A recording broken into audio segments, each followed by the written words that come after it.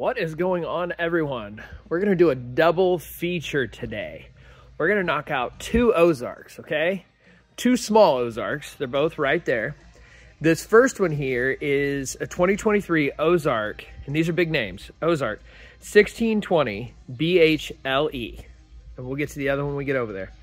This one only weighs 2,870 pounds.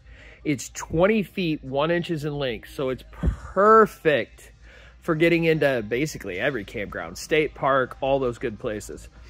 You've got an 8-foot powered awning on the outside. As you can see, this one is not fiberglass. The other one's fiberglass. That's why I wanted to do them both. Similar size, one's fiberglass, one's 10. So anyway, here we go.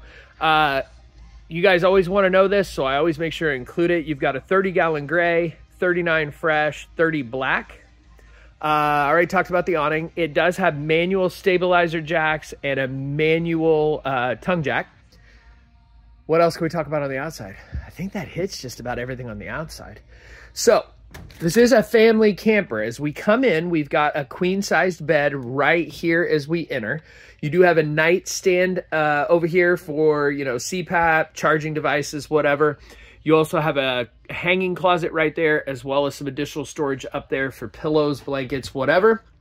You've got your couch right here with a table that you can fold up and put up out of the way. Let's say that you do have some crappy weather and you need some room in here, you can take the table down. Some more storage up there.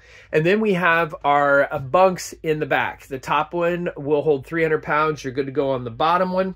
That's why I say family camper.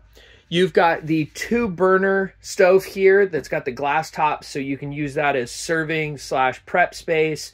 And then when you fold it back to cook, it's going to be a backsplash, which is nice.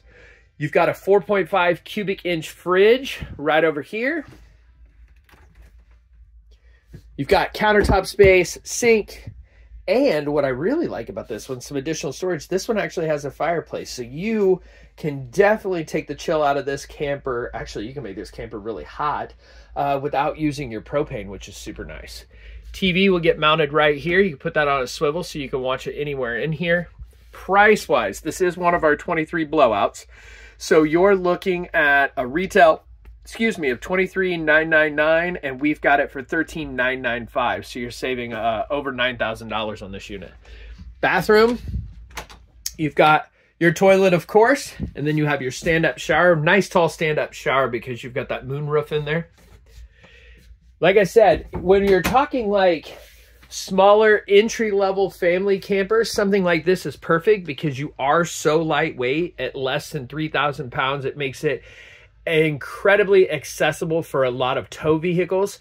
You still can put the family in here, and you know, I always give the argument, now I do have a bigger camper, but I also say that camping's more about the adventure. So it's kind of like when you get a basic hotel room and you go to Disney because you're not in the hotel room that much, but you still do have quite a bit of space in this camper for activities and stuff if you do have that crappy weather. So now we're going to move over to this, which is a 2023 Ozark 1650 BHKX. So this is fiberglass. You still have the manual stabilizer jacks, manual tongue jacks. You've got a 14-foot awning on this one. I hope I got that right. Yeah, 14-foot awning on this. You've went up a little bit in weight. You're now at 3,579 pounds, so a little bit heavier. And it's actually a little bit longer. You're at 22 feet, 5 inches. Gray tank, you're looking at 30 gallons fresh, 43, black, 30. This one also has an outside kitchen on it. So you do have a small fridge that's turned back right now, but you can turn that out this way. And then you've got a Suburban griddle type grill on here.